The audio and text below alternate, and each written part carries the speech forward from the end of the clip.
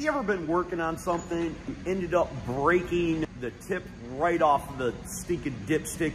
Well, I'm gonna show you how to extract this, how to actually fix it and repair the dipstick that you already got. So if you have one of these little bad lads broke off inside there, you're gonna take a pick, and you don't really wanna push it down in there any further, so you wanna be careful and make sure you get the pick down on the edge. Don't worry, if this doesn't work, I've got another trick that I can do. You want to work that up until you can get that out. My other trick, I'm going to push it back in there. I'm going to use this little screw and I'm going to put it inside here, physically screw it into the center of it. What we're also going to do once we pull that out, cut the head off the screw and attach our handle to the screw that we have there.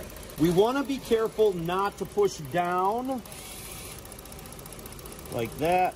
If you're worried about the dipstick falling down inside the dipstick tube, you could grab a pair of vice grips and just apply a little bit of pressure and hold the dipstick so it doesn't fall down while you're screwing it in. And we get the screw started in there a little bit, then we pull it out.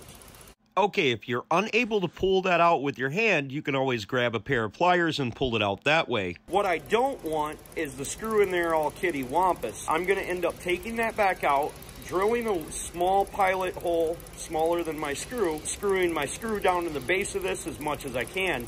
I should be able to go down right to about this little spot right here. Okay, generally these aren't stuck in there that bad.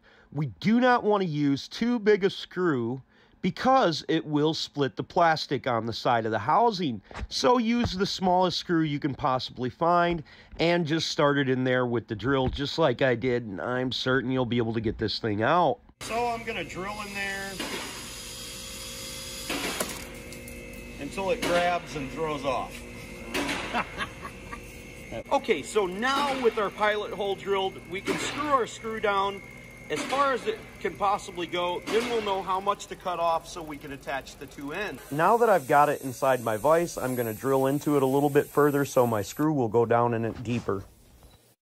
Now we quite simply screw the screw in until it goes down in there far enough. Do not over screw it, because if you do, it will end up splitting the plastic. Now we're going to take a die grinder, sawzall, or whatever and cut the head off of our screw. Now, I probably should have ground down this handle a little bit so it was flat and easier for me to drill into, but I just put it back in the vise. I'm going to drill a hole into it. I'm certain this one's not going to fall apart, but you could have used super glue in there or some kind of bonding agent to keep the two together easier and better. Well, hopefully you guys were able to fix your dipstick and your car's all back together and all that stuff. If this video was helpful, please consider subscribing, clicking the notification, sharing my videos, give me them sweet old thumbs up. Remember, don't be the next to them, be the first to you. God bless and have the best of days.